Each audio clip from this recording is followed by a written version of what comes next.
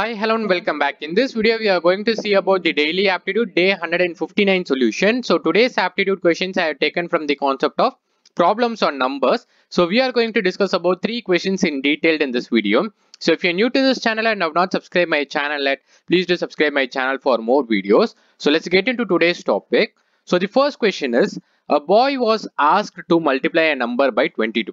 He instead multiplied the number by 44 and got the answer 308 more than the correct answer. What was the number to be multiplied? We have to identify.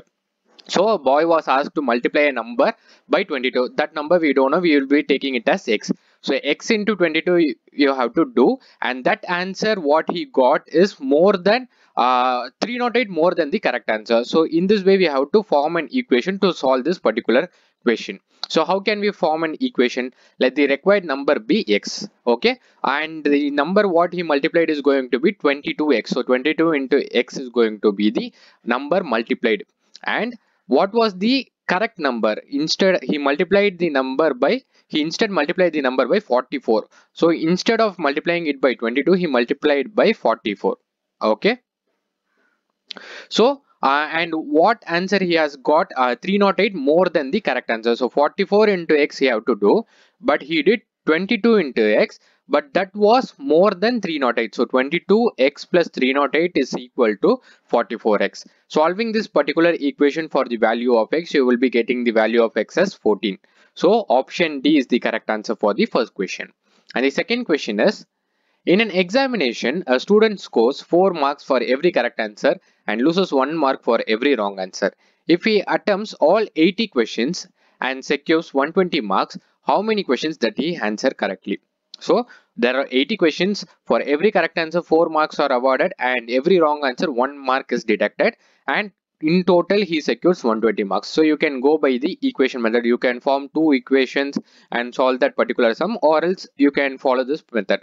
So number of correct answers what he answered will be, we can take it as x, and incorrect answer is going to be 80 minus x. So total number of questions is 80. If correct is going to be x, means remaining questions will be wrong, so that is going to be 80 minus x.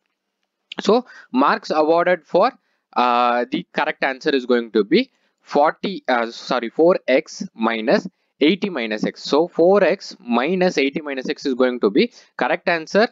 Correct answer score minus wrong answer score is equal to 120, the total score. So solving this equation for the value of x, you will be getting the answer as 40. So option D is the correct answer for the second question. And the last question is, in a garden 26 trees are planted at equal distances along a yard 300 meters long. One tree being at each end of the yard. What is the distance between 2 consecutive trees? So the length is going to be 300 meters.